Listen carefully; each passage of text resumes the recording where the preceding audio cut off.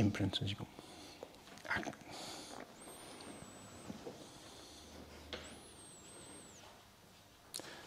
So the 100 on the Reformer. So if you just lower down, Tabi.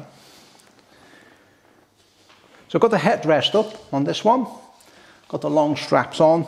I've just got the footrest on a low one. At that part of it, it doesn't really matter too much. And I've just got a yellow spring and a half a spring on. Again, you can play around with the springs. But let's go through the actual 100, usually used as a warm-up. So in this position here, bring your legs to a frog position where the feet are together, knees apart, arms perpendicular to the floor. Now, a number of things happen at the same time now. I prefer imprinted, but if you want to do neutral pelvis or spine, that's fine. So you're going to breathe in to prepare, and on a breath out, a number of things are going to happen. You're going to bring yourself to a chest raise, bring the arms down, extend the legs, squeeze the legs together and reach away, and then it's just a normal. You're breathing in and out for 5. Breathe in for 5.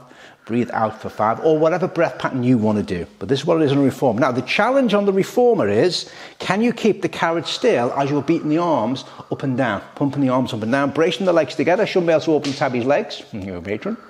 Super. And just bring it in, Tabi. Lower down. Any questions in relation to that? No. No?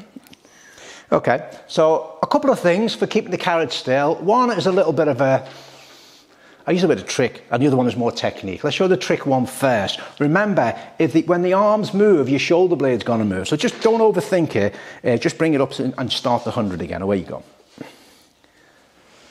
So one simple trick is, what some people do is the shoulders are already against that, so they're on a hide and knot, and as soon as you pump your arms up and down, the carriage is going to move. So just simply lower yourself down.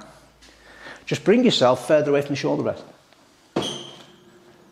And then bring yourself up and pump your arms up and down. Now in theory, that then should help keep the carriage a little bit stiller. A little bit stiller.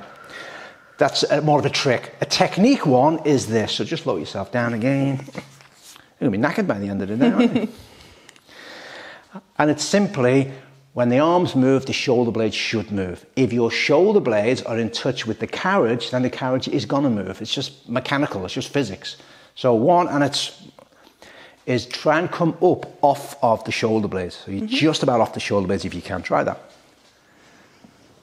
And it's one of those ones where the breath out does make a difference, and actually bracing your legs can make a big difference. Really squeezing those legs together. It's basic 100.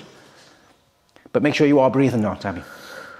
And then lower down, and that actually helps. Bracing, it's surprising how bracing the legs together and really being it's quite stiff and rigid in that part of the body can help keep the carriage still. Yeah. As always, there's things, as every single move on the Reformer, you can change the resistance, which alters it. Can alter it quite dramatically to make it harder or to make it easier. I'm not going to do that here. The only other variation you might well think of, no different from the mat. I'm going to use the ball today. You can use the ring, similar thing. Bring your legs to a frog position, put the ball there. Let's do it slightly different. Do 5 in. You want to do 5 in, 5 out? You can do 10 in, 10 out. You can do whatever the hell you want. Yep. Do 5 in, 5 out. In your own time, just the way you go. As you bring it up, you're going to extend the way. You're trying to keep the ball. You're still squeezing the ball. You're trying to keep it under control, the legs under control. But do 5 and then bring it in for 5.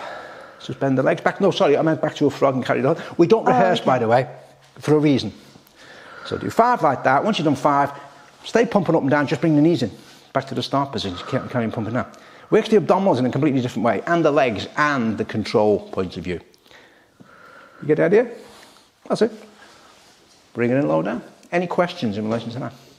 No, I could feel the difference where I'm having the ball further and closer. I could feel that in the abdominals. It works. It's not so much. It works the abdominals in a different way. They're having to, when you're sending them out, they're having to act as a brake, if you like to think of it like that. I prefer that one in and out, even on the mat, to be honest with you. And that's the 100 on the Reformer.